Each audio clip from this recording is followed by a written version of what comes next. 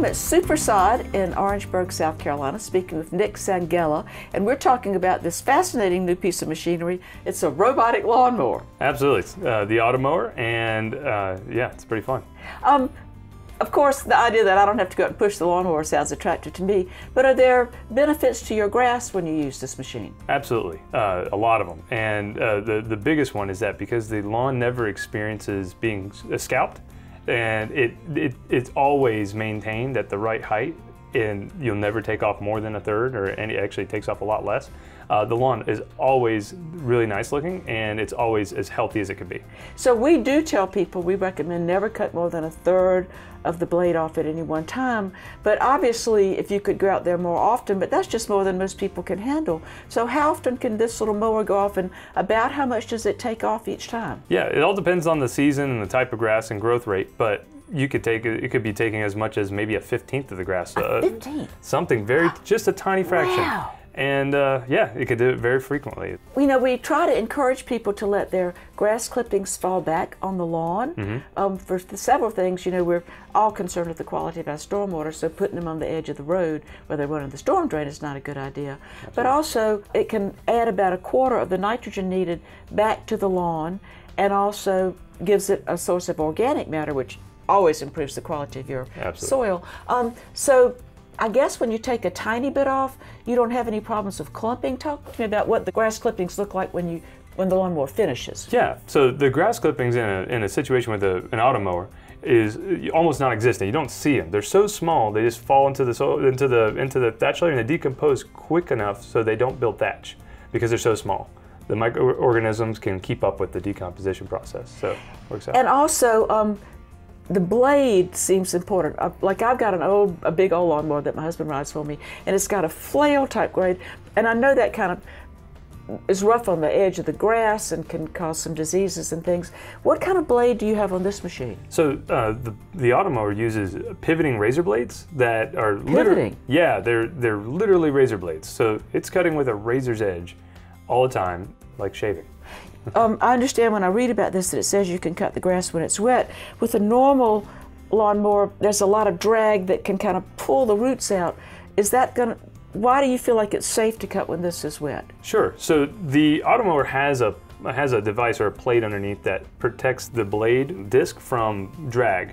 It doesn't come in contact with the blade of the grass. The only thing that comes in contact with the blade of the grass is the cutting edge of the blade, which is only about 1/4 of an inch.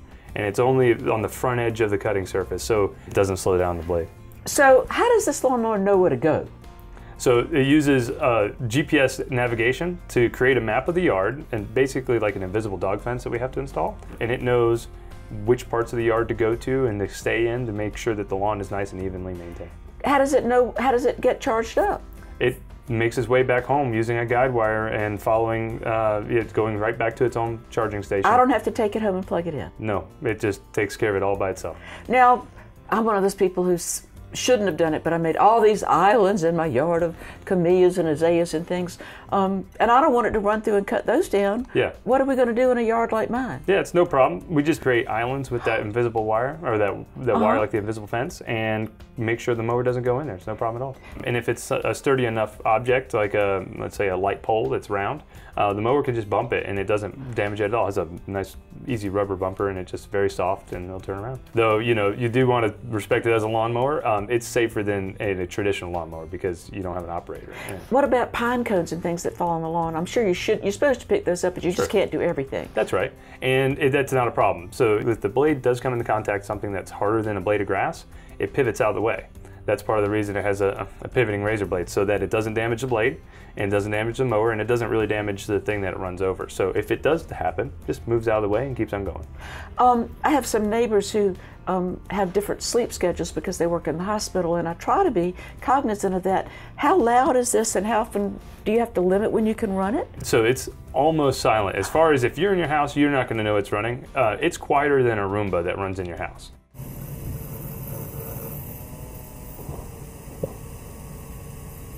So it is absolutely, it's practically silent as far as, so you can run in the middle of the night. Now, it has headlights on it, but does it need those to run at night? It does not. It's mainly just because it looks really cool. So we're just trying to appeal to men who want a sports car, because this is a really sleek looking piece Something of equipment. like that. It looks pretty awesome.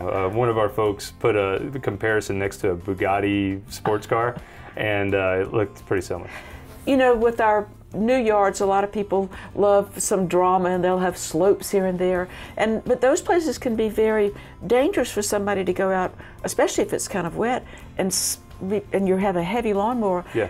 Can this help with that situation? Absolutely. The Automower can handle slopes that are dangerous for people to maintain normally. It'll maintain it with ease. My lawnmower needs to go in every year and have the oil changed. It needs to be greased, and I really should change the cutting blade and have it or sharpen it pretty frequently. How much maintenance is there on this, and how hard is that to do? It's very little maintenance. The only regular maintenance on the Automower is replacing the blades.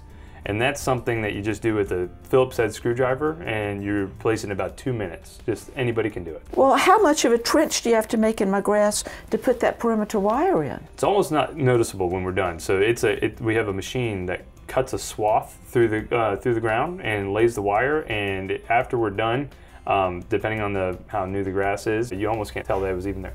What if something happens and there's a break in it? Are you going to have to replace the whole thing? You don't. No, we could definitely find that, and there's easy ways to find the breaks and repair them.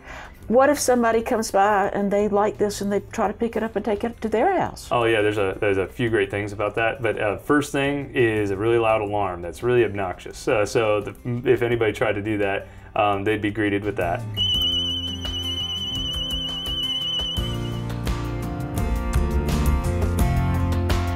And then it immediately sends a notification through a cellular signal to anybody that is linked to that mower, letting them know, hey, I've been picked up. And then the last step, it's GPS located. They can't be defeated. We like to go to the mountains in the summer. You know, sometimes we get these big, fierce rainstorms.